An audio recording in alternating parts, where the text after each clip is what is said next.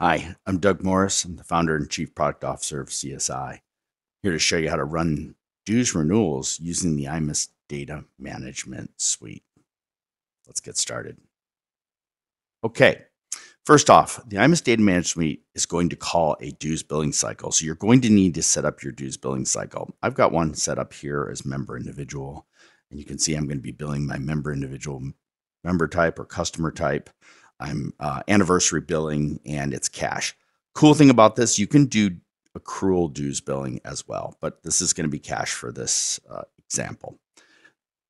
What IDMS is going to do is actually mimic what iMIS does. And so the real power of automation here is to schedule your dues billing to automatically occur every month. So if you think about what you would normally do every month in iMIS for a anniversary cash billing, I would go out here, I would choose a billing cycle name, a run name, if you will. I would now go choose member individual, renewals. I would pick a bill date, probably today. Notice it defaults to. iMIS is going to pick the effective date. I could change that if I needed to. And I would hit generate bills. Notice I could pass an individual ID. I could actually use an IQA or a chapter. So all of these are going to be available for you in IDMS. But there's one more thing you're going to need before you jump into IDMS, and that is an IQA. So I want an IQA that's going to return one record, and I've made that. I made that actually, notice my name, my description. I chose the source of net contact data, and my filter was 3. If you're on EMS, you have an ID 3 in your database, and it will always be there. If you're on 2017, look up your manager iMIS ID and use that.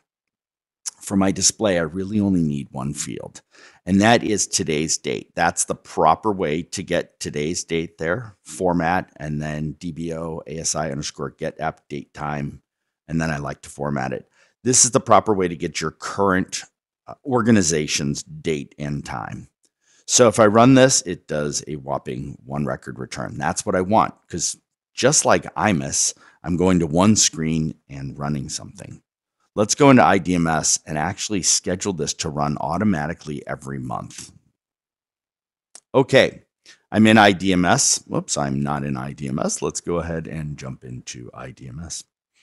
Here we go. I'm going to use iUpdate.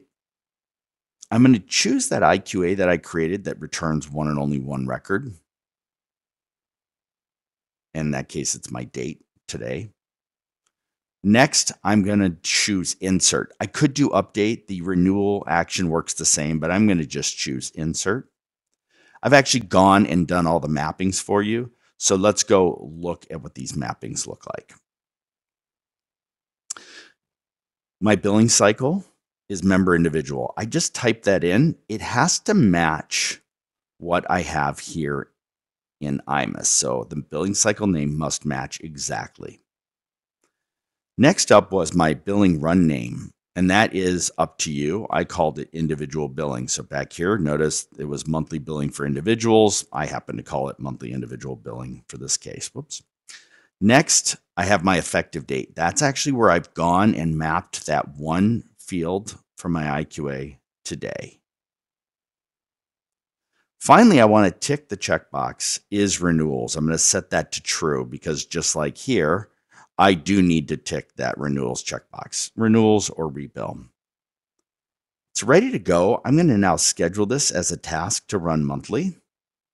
So I can go out here and just paste something in, and then I would do my schedule builder and choose how often I want it to run every month, save, and then hit save. That has been scheduled. It's ready to go.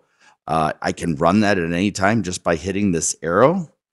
And let's just do it. So this is going to go, I'll run it now.